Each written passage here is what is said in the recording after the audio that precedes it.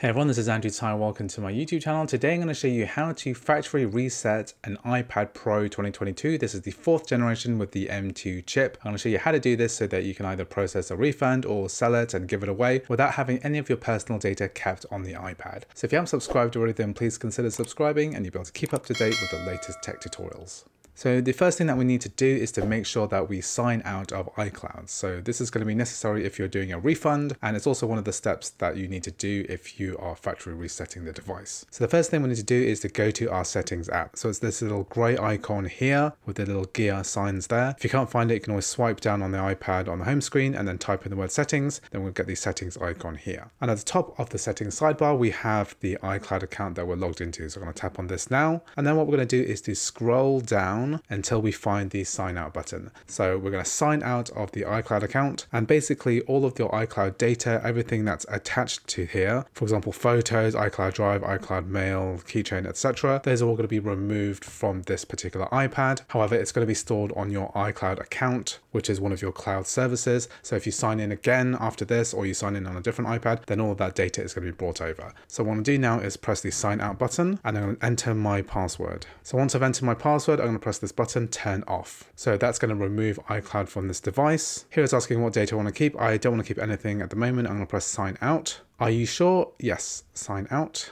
Now it's saying it's copying iCloud data. And you can see here that iCloud is being signed out in the sidebar.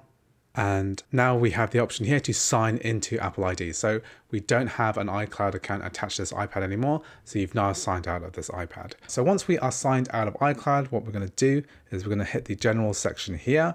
And then on the right hand side, we're going to scroll down until we find this button here, transfer or reset iPad. And then we've got this button at the bottom, which says erase all contents and settings. So that's the one that we want to do if we want to make sure that none of our data is kept on the iPad when we sell the device or we refund it. It's going to be a bit cleaner. You don't want anyone else accessing any of your data. So what I'm going to do here is press the erase all contents and settings button. And it's going to say here, erasing will remove personal data from this iPad. We have 64 gigabytes of data here.